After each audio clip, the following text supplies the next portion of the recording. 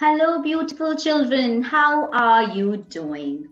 I am Mona and I am doing very well today. I am very happy to be with you all. Guess what? I've got a fantastic short phonic story. What should we be looking forward to? Hmm, how about the first story? F says F. Try that once more. F says F. Let me now share a short first story with you all. Here's the task for the day. Believe me, it will be fruitful learning. How about you trying to spell some of the fabulous fur words you hear in the first story? I know it could be quite a challenge, but I think you can do a fab job. First, think of your favorite fur words from this first story. And you know what? You really don't have to jot them down. That could be perhaps an extension. Just try to spell them out orally. Now, have fun hearing the first story. The first story, everybody. Yay!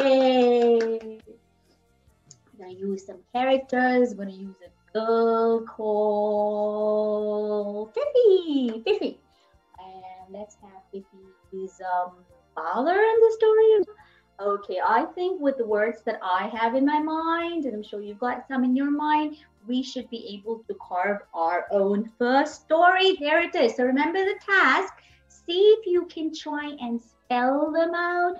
I will try and go slow on them, and I think you will do a fab job. Hear me out. The first story. It's a fine day. Fifi goes fishing with her father. While her father is fishing, Fifi walks among the flowers. She feels the flowers with her fingers. Fifi finds a big feather on the grass. She fans her face with the feather. She eats some fruits from the trees nearby. Then Fifi sees a flag, but it's a funny looking flag with a fox and a frog drawn on it. A fox and a frog drawn on it. Then suddenly she sees a fox at a distance. She gets scared and runs fast to her father. Fifi is happy to find out that her father got a big fish. And that's the end of our first story. Did you have fun hearing it? Did you have fun trying to spell a few fur words?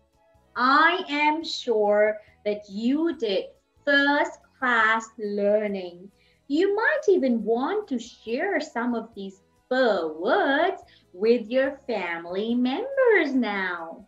They will be very, very proud of you, just like I am. Thank you so much for being a fine listener. Till I meet you next time, take very good care of yourself.